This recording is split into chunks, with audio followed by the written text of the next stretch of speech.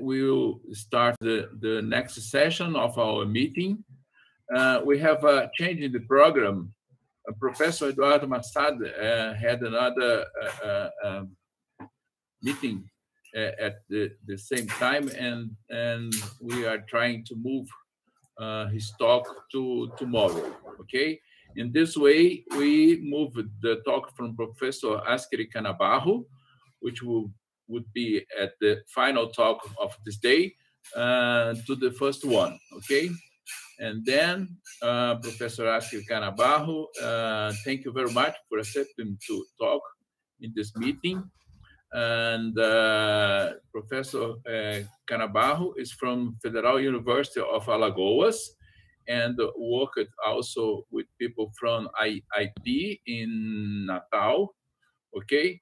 And Professor Canabarro will talk about the data-driven study of the COVID-19 pandemic via age-structured modeling and prediction of the health system failure in Brazil amid diverse intervention strategies. Professor Canabarro, thank you very much, and please. Yes. Hi, everyone. So this work, it was recently put online. We made a model, a seed-like model, to investigate mailing the failure of the Brazilian system amid diverse intervention scenarios. So this work was done in, the model was conceived by the physicist, it's me, Askeri, Rafael Chaves, and Samurai from IIP. And with the help of many physicians, many doctors. So I put here the medical team. They helped us understanding better the few pieces we already know about COVID. And here I will be very gentle in a sense to show you guys. We maybe have a broad audience. So I make a brief COVID overview. It's our motivation. Talk about our seed model and how we model it, how you model it, the demand for intensive care units. This is the primary goal in our work, is to study when the system will suffer great pressure and collapse eventually.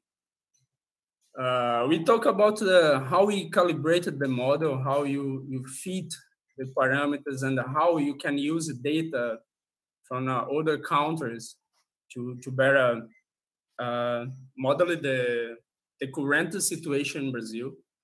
And we wanted to answer if a quarantine is necessary in Brazil, or if we are prepared to relax our social distance. So, and we wanted to answer also if it's necessary and urgent. Should we do now? What is the ideal time window?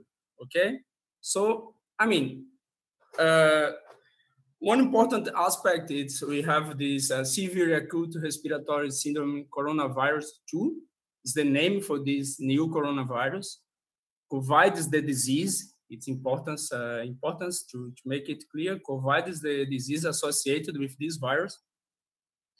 So it's a new strain of coronavirus that has not been previously identified in humans. And coronaviruses are well known to circulate among animals and can eventually infect humans. And from this, can trigger human-human infection. This is the situation we are seeing now. So why it's a threat for the health system? Yeah. The main concern is because we don't have a vaccine or any specific treatment for the disease. It's also tremendously transmissible. It seems to be very, very transmissible. Even a symptomatic person can transmit the disease. So as it's a new virus, we don't have prior immunity. No one. It means that the entire population is susceptible to be infected with the virus. And the threat is real. When I was writing this slide, it's almost 2 million. Now it's more than 2 million infected, and more than 128. When I wrote it, it was 27, and in 10 hours it was 28,000 already. So the final important motivation is that a considerable percentage of infected persons, they need intensive care unit admission. So we have a pressure for intensive care demand. So this is what we want to model. This is our main target in this work. So it's in a few months the virus is spread around the world. It's in fact a worldwide problem right now. And what should Brazil do? What we have learned from the other countries, and we can apply here in the country. So in a basic CD model, we have susceptible individuals, infected individuals that can eventually die or recover, become resistant. In our model, we decide to do an approach to separate the Brazilian society in age groups. So we have, in fact, 9 age groups. Group 1 is persons from 0 to 9 years old, and then you have 10 to 90 years old, and so on, until you get to the last age group with people above 80. So to model well for your reality, you needed to know those parameters here. Beta is the rate, the probability when a susceptible individual encounters a infected individual. This is the death rate. Gamma is the death rate, and alpha is the recovery rate. We suppose that once the individual is recovered, it's resistant, it's immune to the disease. So it doesn't become infected, susceptible again. Once he is recovered, he's immune, he's resistant. So how do you translate this in a model? Given you have a population of size n, 200 millions in the case of Brazil, the model looks like this. So if anyone is not familiar with this notation, I will briefly explain. The derivative, this is a variation in time. This is the velocity, this quantity varies. So here we are saying the same thing again, that when we encounter S, encounter an I individual, it can become infected. So the variation of the population tends to decrease. It's good to mention now that when you have this kind of model, you are modeling the very beginning of the disease, when basically S is the size of N, because you assume that you have just a few amount of infected persons, and then S is basically N. So this decreases with time, and we are for sure neglecting born rate and death rates according to other kinds of disease. It's just modeling the spread, propagation, and of COVID. Okay. G here is the following. As we don't have any vaccine or any specific treatment for the disease, you need to isolate those susceptible individuals from contacting with infected individuals. Because the contagion is human, and you don't have a vaccine, so you need to isolate them. So G represents the control measurements, what you can find in the literature as non-pharmaceutical interventions. It's what we can do. For example, you can do nothing and let the population behave with the same dynamics as if the disease was not happening. Or you can to drastically reduce the dynamics of the population with quarantine, trying to reduce these contagions.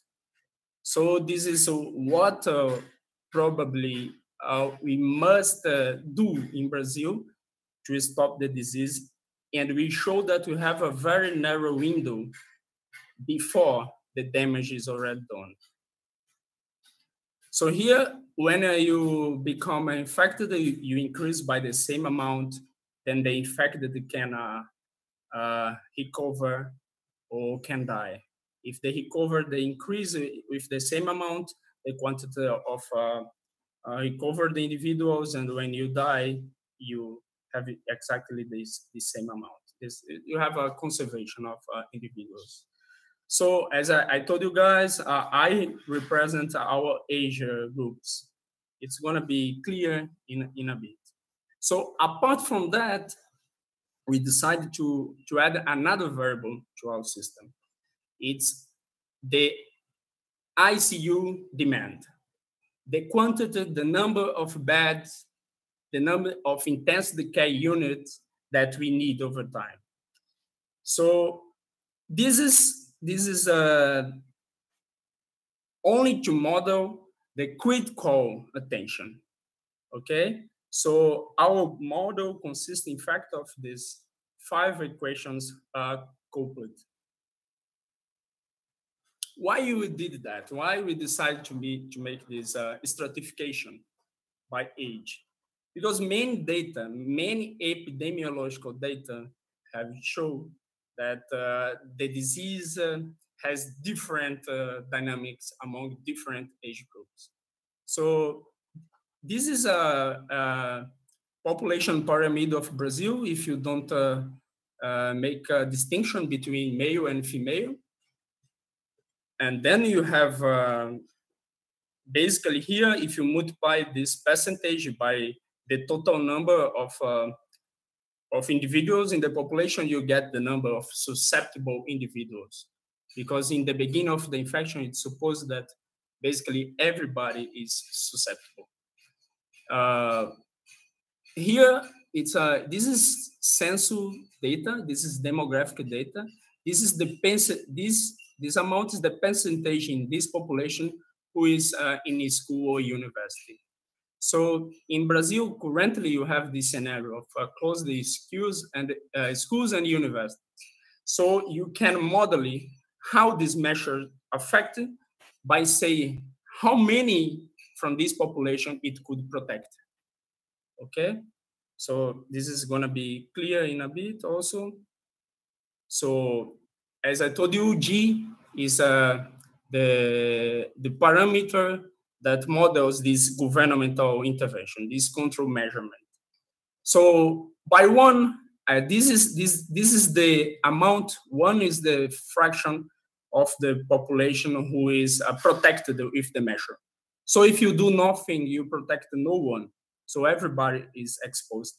On the other hand, we show that if you impose intensive quarantine, protecting 75% of the people, you let 25% susceptible, exposed to the infection. This is the amount that we are currently needing in Brazil. What you have done so far probably is not enough. We're gonna show that we have done a good job, but it's not enough yet. So here is how we construct the function, considering only closed school university. Here is social distancing of people over 60 years old. And here is the more or less the current scenario that we have of a voluntary home quarantine.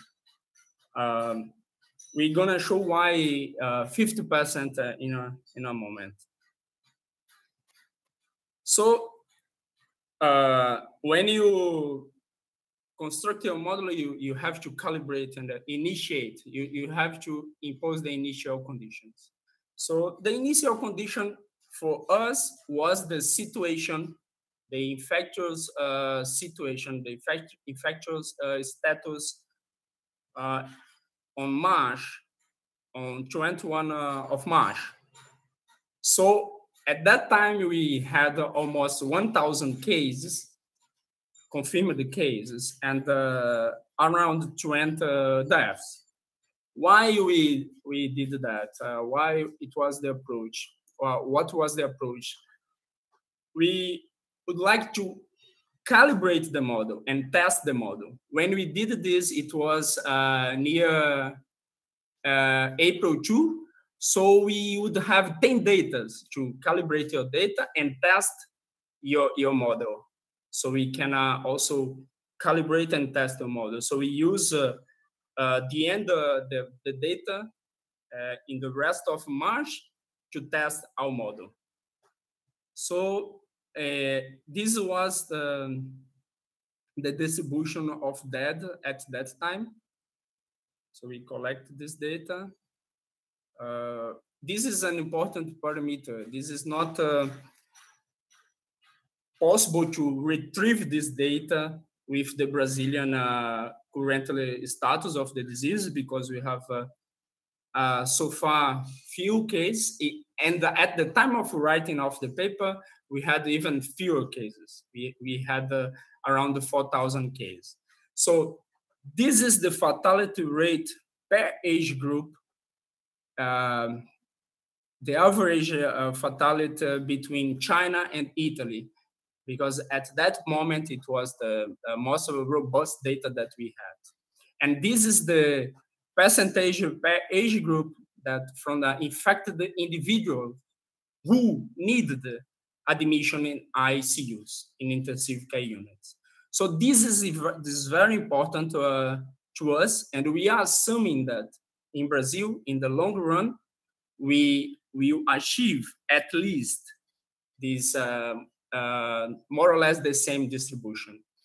Why it's a suitable assumption is because even in a developed country where people have access to water supply, waste supplies, good, basically no housing deficits, and the situation is even worse in Brazil. So this for us is basically a lower bound, what we expected for the Brazilian case.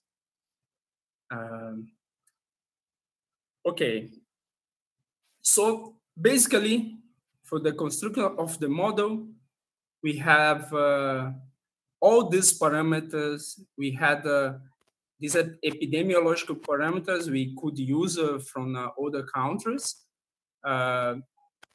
This parameter is related to the R0, which is the basic reproduction number, which is a very important number in an epidemiological model. It says roughly how many new infected persons are one infected individual is propagating. Yeah? So for example, R equal 3, it says that on average, one infected person is contaminating 3 others. So it's the only parameter that we fitted. We had to see the case. It will vary drastically from condition to condition, from countries to countries. So you have to calibrate this. So as I mentioned, T0 for us is March 21. So we model the data until here, and here is the prediction of the data in the blue line, the blue curve, and the orange are the data points. We can see that here it's 10 days from March 21. Here it's 31 of March. So you can see that the modeling was really performing well. And as mentioned by José Diaz in the morning talk, from now on, when the disease spread, it's impossible to track this quantity here because you have sub notification that the number of infected confirmed the case, it's much below the real number. Why? It's when the disease is spread, you have no boundaries where the disease can be. So the only way to have a real number is to test, to mass test, to make a really huge amount of test exam. It's not feasible. So we rely in modeling with the number of deaths because we suppose that the notification is more or less much better, closer to reality. So the main question is how is the situation in Brazil? How was the situation in Brazil at the time we modeled the system? I can show you guys quickly here how we end up with that number. There is this tool. This is the Google mobility tool that we can see the situation of some countries. Let's show here. This was in April 5. If you take the average of this, you're saying that near places near retail, recreation, the decrease in movement was 67%. Here near farmers, parking, then you can take the average of this. Naturally, the residential mobility increased. Then you can take the average and you can say, okay, in Brazil, you have reduced the mobility by half. That was the current scenario. That was, there is also this another tool here that you can see by state. And then if you take the average, you can see that our social distance, it's still close to 50%. Is this enough? This is the question that we answer now. This is the current scenario. Considering all the parameters that I showed you guys, we could model the current scenario. You can see that we probably will have tens of millions of infected people, and of simultaneously. And this is a problem. Even if the percentage of persons that need critical treatment is low, as this number is high, we can saturate. Okay, so, but one question we have to ask, have you done a good job so far or not? This is the scenario if we wouldn't have done anything by the moment that we had 10 deaths. So you see that we would have been in a very bad situation. This blue line here is the same as this blue line. So for comparison, you can see that here you have in the order of millions, and then here you have in the order of 50, 60 millions of infected people. And this black line is saying that if you relax now, at the time we wrote it, if you would relax our isolation measures if we release people, relax completely, so we would have this scenario. So it's clear that relaxing the control measurement is not the way. But the question we would like to answer is that, is this current scenario enough to protect the health system and minimize the number of deaths? Okay. Yeah. Before I answer this question, I will show you, I just did this graph with the data we had until yesterday. This is, I plotted the case of Brazil against China, Spain, Italy, and US. So the white line is this. This white line is the case where the number of deaths. Here's the log scale. In Y, you have a log scale. Here's the number of death doubling each 7 days. This white line is when it doubles in 14 days, and this when it doubles in 21 days. So we can see that probably those measurements, those controlled measurements that I just showed you guys, was responsible to Brazil is the orange line, to change the trend in Brazil to double every 7 days, to approach a scenario like this one when it will double the number of deaths in 14 days. So what we should do now in this exact moment in the current scenario, we have to try to achieve this tendency of the China curve. So it's not safe to get to this trend and then impose more strict quarantine. This is answer why we are in a hurry. Yeah, if you let me, by this projection, if you do nothing, we probably get a peak around the end of May. This is the prediction of our model.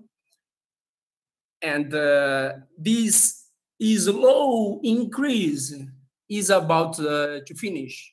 So the damage will appear suddenly.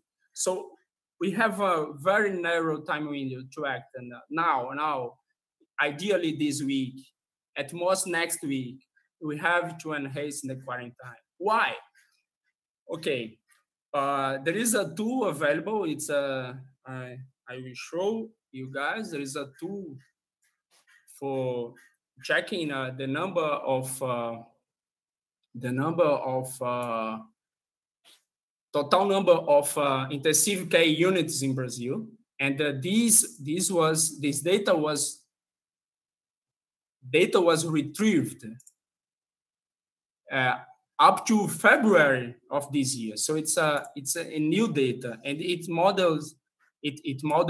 retrieves the number of ICU beds that we have 2 months ago. So not all of this is available for you to use. We have a number of occupants around 85%. This was a report by the national agents of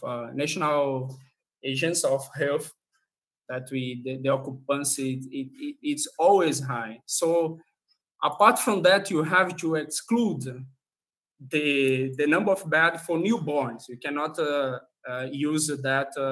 You cannot remove babies and put a child or adults, obviously.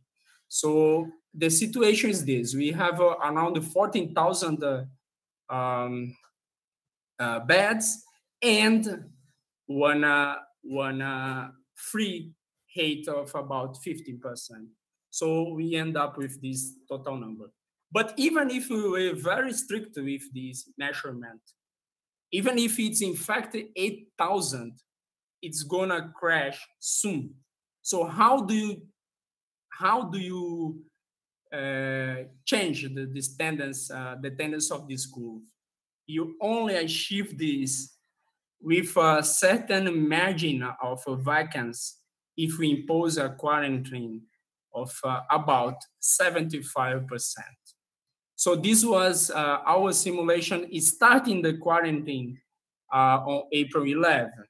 So probably you are here, we are here right now. So we are in a very narrow window to act, to protect the system. And this is the primary message of our work. So I just check if the model is still predicting well. And sadly, it is still predicting well. This is data up to yesterday. The model was conceived and calibrated here, and it is still giving a prediction with high accuracy, which is bad, which is saying that we basically didn't change anything. So again, I have to say, as José Diaz said in the morning talk, we are relying on depth data because it's more closer to reality. So this is urgent. This is really urgent because if you don't do anything, if you keep in the current scenario, you can reach hundreds of thousands of deaths. So if you change, if you absolutely relax your control measurement, the number increase a lot. If you just close a school university, the numbers it's still high. If you just do social distance of 60 years old, people above 60 years old, it's still so high. If you keep a voluntary quarantine with open school, it's still so high. The only way you can minimize, radically minimize, drastically minimize the number of deaths is by impose a quarantine of, with a level of a compliance level with the population complying to the measurement of 75%. So as a final remark, we have to say that we have done a good job so far, but it's probably not enough. As it was mentioned, every model is wrong by nature. When you conceive a model, it's a simplification. Just by creating the model, you have errors, and we also need reliable data to calibrate our model. So we have a lot of error implicitly included in our models, in a sense that every model is wrong to some extent. But as it was mentioned, they are useful. They are useful, even if the confidence interval is big. It still gives you the average of the trend. So this is stress that an intense quarantine is justifiable and urgent in Brazil, because you have to act before the damage is done. The damage is when the damage is in, and this will be, to some extent useless to protect the health system. And by protecting the health system, you minimize the number of deaths just by COVID and by some other disease. So suitable level is around 75%, so that you can give some vacant margin for the health system. And even if our model is just an epidemiological model, yeah, it's clear that as we don't have any vaccine or any treatment, the only solution to protect the susceptible individuals by imposing quarantine. This has socio-economical implications. Of course, it has, but it seems that no country can minimize both variables at the same time. No country will be capable of minimize the economic damage and minimize the number of deaths and protect the health system at the same time. So this is the main remark we'd like to stress, and this is available on our Medchive, this work. Of course, this is a time that we are relying on science. This is the time as all human race is relying on science to get rid of this disease. So you have to thank our supporters once again. And I'd like to thank the organizers, and I'm open for questions. That's all. Thank you, Askeri, for your very clear presentation. We have okay. First of all, we have a question from YouTube. Rodrigo Soares is asking, that curve you presented is only considering the official deaths. Is this right?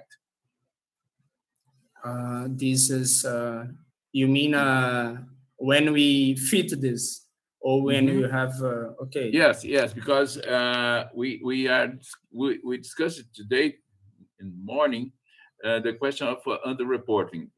It means that the number of deaths are the number of people mentioned died by the COVID-19. Yes. Is it correct? Yes, this is only official data. This data that you have in Johns Hopkins University repository or Worldometer. We know that probably we have persons who died with COVID, and we don't know. Of course, it can be a lower bound, for example. Yes, I'm asking because, for example, in São Paulo, I think that last week, about 16,000 people was waiting the results of the testing, no? And then from the 16,000 people, I think that about 200 people have died, and then people is dying before the testing. Yeah, as we are dealing with probably in every scenario, we are dealing with sub notifications. All our prediction is a lower bound. Even if it's a drastic prediction, it's still not the worst case scenario. You see, it's because we only can fit the data we have at hand. So this is a lower bound. I ask if someone has questions. More questions? Américo? Yeah. Posso fazer uma pergunta aí? Of course. Of course. Sorry, I should speak in English. Oh, nice talk, Askeri. Very nice. Thanks a lot for that.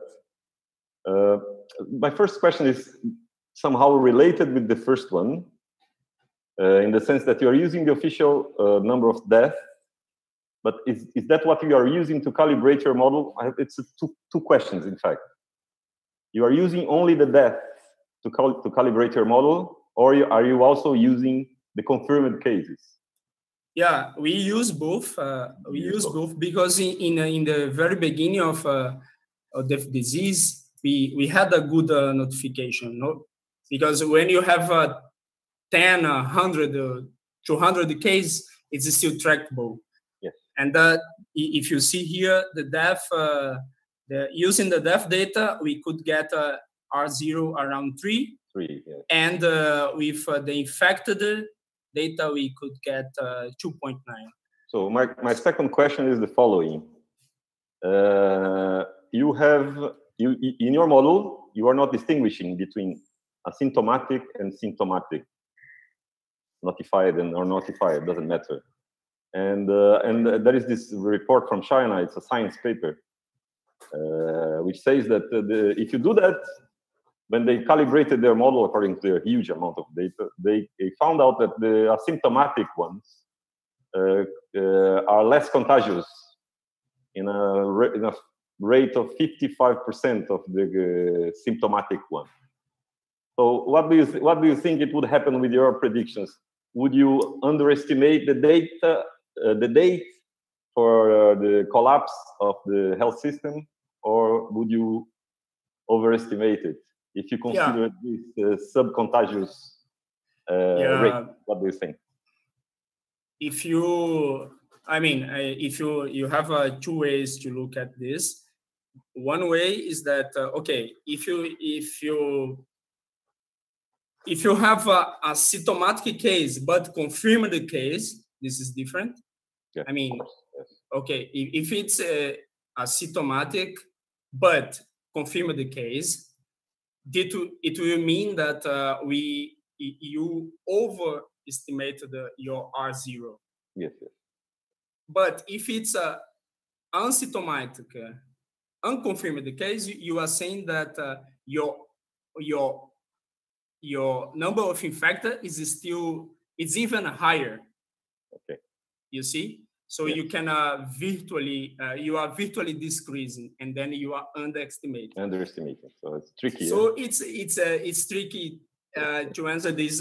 It depends. I didn't read this paper, but I mean, for me, it's clear that if it's confirmed, you underestimate. If it's unconfirmed, you overestimate. Thank you very much. We are waiting, Marcelo. Marcelo is trying to connect, and we just are waiting him to connect. I have a question then. And then, please do it. Askari, thank you very much. This is quite nice talk. Very interesting indeed.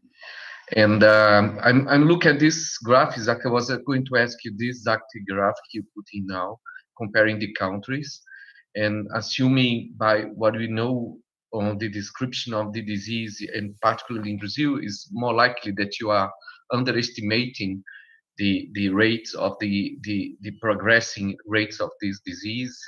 And this is particularly interesting because it's showing you are, as you said, in a cross line between doing the right or the wrong. And eventually, while I'm asking you this, the Ministry of Health is being fired by the president. So we may finish this talk today without Ministry of Health and with a change in this policy. Then my question is not on the model, but it is in the entrance of this model in this society. How far have you managed to make this information be translated to the society, make it circulated among the organized society, governments, and politicians, or politicians which are fighting against this, some of the governors? How much are the capability of your group to make this information to go ahead? We tried a lot and we managed nothing. We just put this in our model, we put in the hands of lots of people, lots of important people, and we have no feedback from them. How are you feeling about making this information changing policies in Brazil? I mean, on our side, in the first moment that we had this result, we decided to write directly. I wrote directly to Mandetta, to Alcolumbre, and to Maia, the president of the Camera of Senate and Camera of the Deputies. Okay, with no success, we are saying that, okay, we have this result, so we still have 3 weeks of window and blah, blah, blah. So I decided to explain this model. I tried to show to UFAL, Federal University of Alagoas. They made a good report. We created a YouTube presentation saying this in Portuguese because, okay, we wrote in English because we think that our model is customizable to other regions or countries and so on and so ever. But we want this message to reach the population because, okay, even if the government says go out, even if we can pass this message on, even if we can self-organize, we can stay at home the most we can, because the human being, we are gregarious. We want to be in society. Staying home is not natural.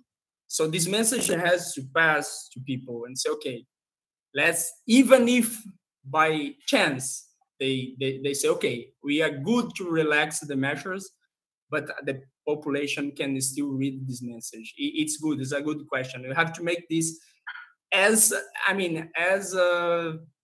penetrable as possible. Yesterday, when this was in Portuguese online, people from BBC contacted me, people from local TV, local TV, and I was good to say, okay, it's still a model, it's still a prediction, but we are in a problem right now that the only solution is isolation. The only solution is quarantine. We don't have medicine. We don't have vaccine.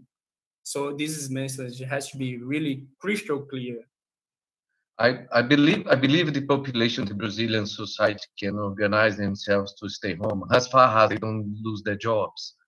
And the thing is, unless the mayors of the cities and the governors keep the policy for closing down, for isolation, and then the policy for paying people and preventing the lost jobs in the process, it doesn't matter. People will work knowing they're going to be exposed and under risk, because if we lose the capability to retain people by social process that keep them eating or paying their bills, that will not work, I'm afraid. But yeah, we're doing the same. We're just saying everybody, but it's quite frustrating, isn't it?